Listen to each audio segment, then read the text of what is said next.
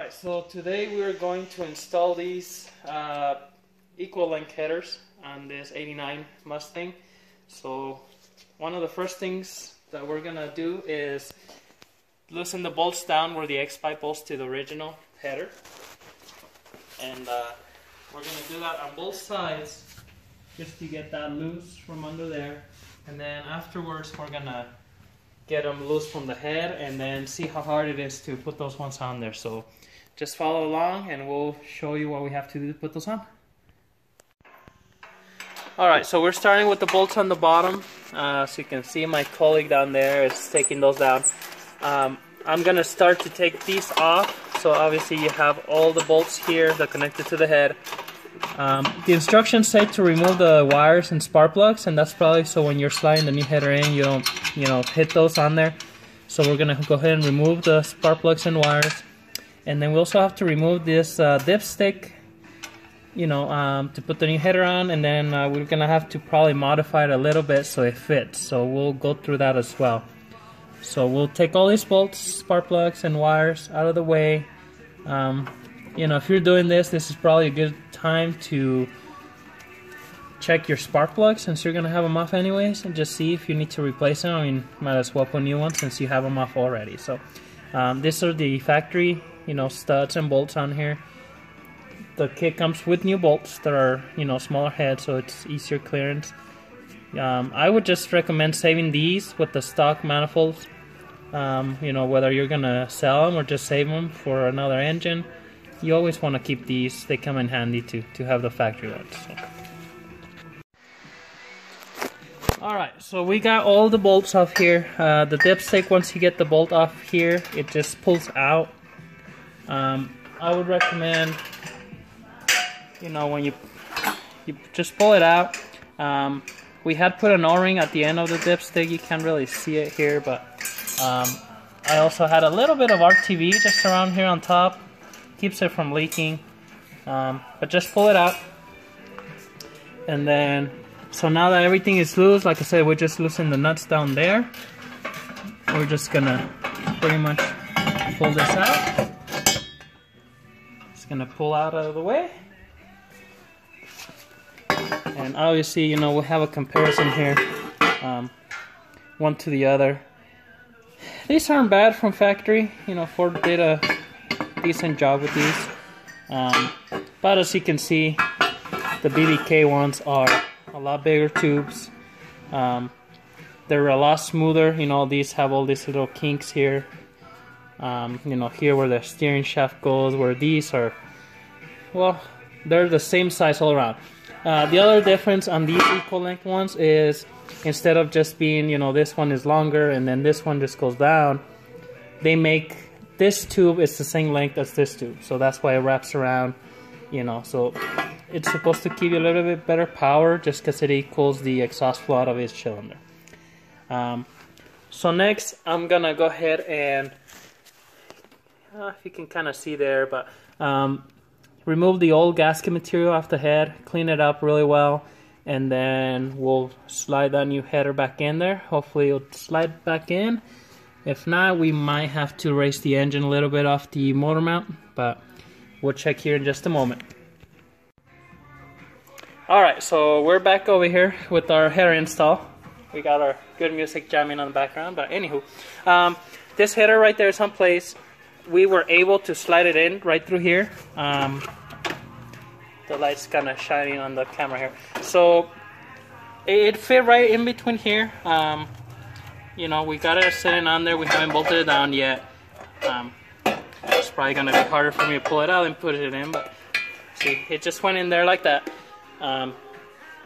Before I go ahead and start putting the gaskets on there and everything, we're going to go ahead and put the studs right here. The BBK kit comes with everything you need, so it's really nice. BBK parts always come with everything you need, and their fitment is great, so I like using them. So we're gonna install these on here just like the factory manifolds. Put some good anti-seize on there, and then we're gonna throw them back on there. We're gonna throw the gaskets once it's sitting in place, we're just gonna move it out of the way, put the gaskets in there, and then, you know, use the bolts to go on there. Again, I like using anti-seize on all these head bolts just so they don't seize up on us. And just one thing that I really like using is the Permatex Ultra Copper. It's really good on exhaust gaskets, and it makes it so that you don't really get leaks. So we'll follow here along when we're putting the gasket, okay? Alright, so we got this first header already on the head there. Again, once we laid it on here, all I did was, you know, we just kind of let it tilt off the head, squeeze the gasket in there. I got one bolt on one end, on each end, and then just, you know, start threading onto the head. Then we just did the other bolts. On the X pipe or the H pipe underneath, we're gonna have to loosen it at the cap back on the back, just so it moves a little bit more to get the flange all bolted on there. It's pretty much at the right spot, but it needs to move a little bit, so we'll just do that. And then the dipstick tube, it actually just went in there, you know, like factory, and you know, the piece that goes onto the bolt right there, it's gonna match up to the bolt, so we're not actually gonna have to really move anything on there.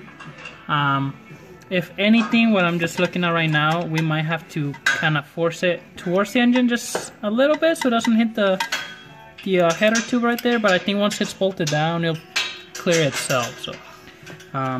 So once I finish tying these up, we'll put new spark plugs on there, hook up the wires, and we'll move on to the passenger side after this one. Alright, so we are done on this driver's side here. As you can see, headers all bolted on, got the new plugs and wires, and then the dipstick on there. Everything fit well. Once we loosened up the H-pipe underneath, we were able to get it lined up. So we'll just wait to tighten up all the exhaust underneath to the other side is on. Just a heads up, on this side spark plug, you know, your ratchet and socket barely fits, but it does fit on there. Same with the one where the dipstick is. It's tight, but you can fit it on there, so you know, you could change the spark plugs after you've done this, no problem. It is a little bit tighter than factory, but you know, you are able to do it. So we'll move on to the passenger side one. From what I hear, this is the harder one, so we're gonna take the intake tube off. We don't have the air pump on there anymore, so it's gonna make it easier for us as well, but we do have all the AC lines in the way and all that. So I'm gonna go ahead and remove this and then start removing the OE manifold, and we'll keep on doing it. Alright, so we're back on this passenger side. As you can see, the header sitting in there. So to take the old one off, obviously it comes right off, you don't have to do anything. But to put this new one in, we did have to lift the engine. You know, obviously we just took the two nuts off of the motor mount on both sides. There's one on this side, one on the other side. And then we just used a piece of block with the jack to lift the engine up. And we probably only lifted it an inch, if that. I really don't think we lifted it more, but with that, you know, with loosening it from the motor mounts and lifting it, you can tilt the engine back and forth. You know, just pushing on it, and that made it so we can slide the header in there. So now that it's in there, again, we're just gonna go ahead and slide the gasket right in between here. I always do put the RTB on the gasket, like I said, and then I'll use, you know, one bolt here, one bolt on the back to line it up and start it by hand, and then I'll finish the other bolts and then bolt it on. So we'll show you here in a moment. On the H pipe, again, we had to pull it down a little bit so it clears it, and we'll go ahead and come back once we do that and got it all bolted on for you. Alright, so we have this passenger side header all set up in there. Again, once we got the engine lifted, it slid right in place. Everything bolted on really nice. The only thing I did on this AC line, I make sure I put a zip tie right over here. Make sure you get it close to the frame. So you can see there's very little room there, so you don't want it to be hitting on the header there. But other than that, my colleague is down there tightening up the H pipe to the header. Everything lined up good. We're just gonna end up finish up tying up the H-pipe. I got the bolts all tying up here. I'm gonna put the new plugs on this side, the wires on there, and then put the intake. And we'll go ahead and fire it up and make sure everything looks good. So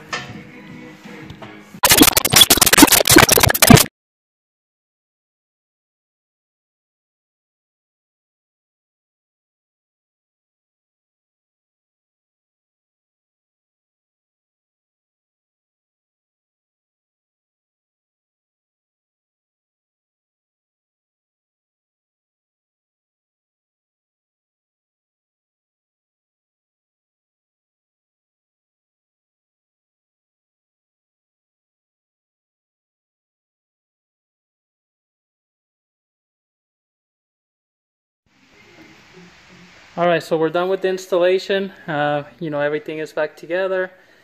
You can see the headers there, so we're going to go ahead and get it started. Make sure we don't have any leaks.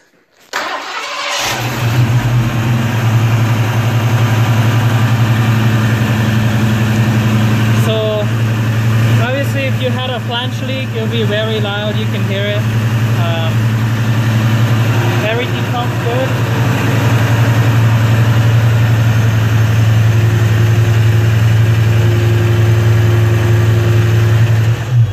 Everything sounds good. I don't hear no leaks. You know, just remember, after you're done, drive the car around 500 to 1,000 miles. I would jack it back again, tying up all your bolts on the exhaust and the bolts right on the head on the headers. Just because they'll come loose a little bit, and if you leave them, you might blow on the gasket. So that's it. Pretty simple, easy install on the long shorty headers or equal link headers. I hope you guys liked the video. Keep posted for more videos, and subscribe to our channel. Thank you.